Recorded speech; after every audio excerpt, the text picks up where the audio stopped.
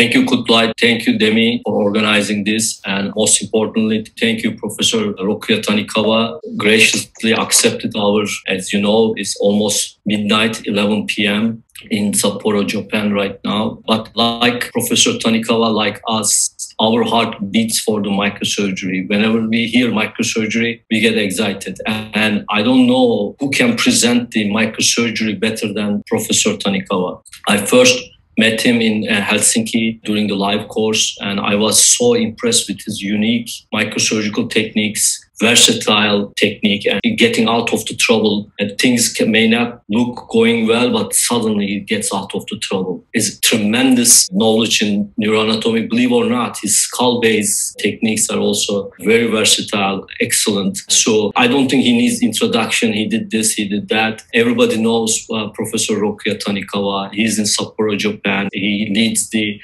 stroke center there in Tensha Hospital. So it's a great, great honor, pleasure to have true microsurgical samurai with us today. And there is no time limit. This is for microsurgery, and we love microsurgery. Please, Professor Tanikawa, welcome, and thank you very much. Thank you, Muchan, Mustafa. I'm very happy to be invited to this webinar organized by Professor Mustafa Baskaya.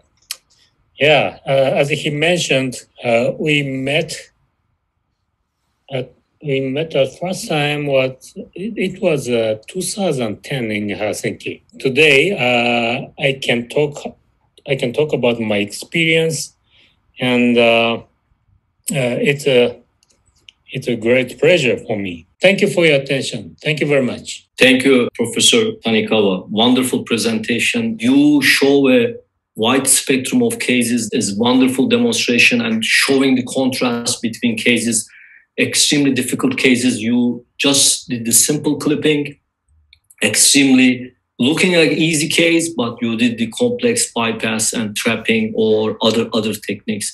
It's well appreciated. That's the whole idea about this platform. It's not getting stuck with the terminology. It is doing the best for that particular patient and finding the best option for that particular case. So with your permission, I'd like to show a few cases, and I'll ask your opinion, and we'll try to be interactive as much as we can. Yeah. So again, I met with Professor Tanikawa in Helsinki. We were part of the program. He was performing the live surgeries. And this is our last meeting in Zurich Bypass Symposium. And the last international travel I did. And this is with the friends, Dr. Zhu, Professor Tanikawa, and my dear friend, rest of the crew, Felix here. So we had a wonderful time, but hopefully we can go back to those days.